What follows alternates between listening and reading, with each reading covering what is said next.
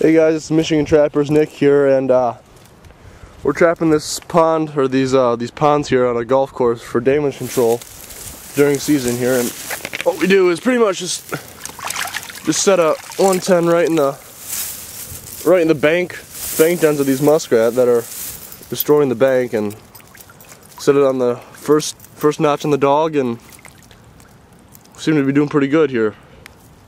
So there you have it. Here's another great example of what I meant by how they dig out the bank.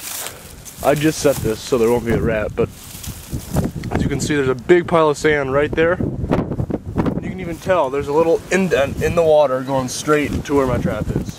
Just a great set. Alright, so here's this big indent where I showed you where a bank end was, and it's like I said, bank ends are just a great way to get a lot of muskrat. There you have it. Whoa, Mr. Muskrat. Alright, here's just another bank den, and as you can see, another muskrat. They're not too terrible big, but Rat to rat. There you go.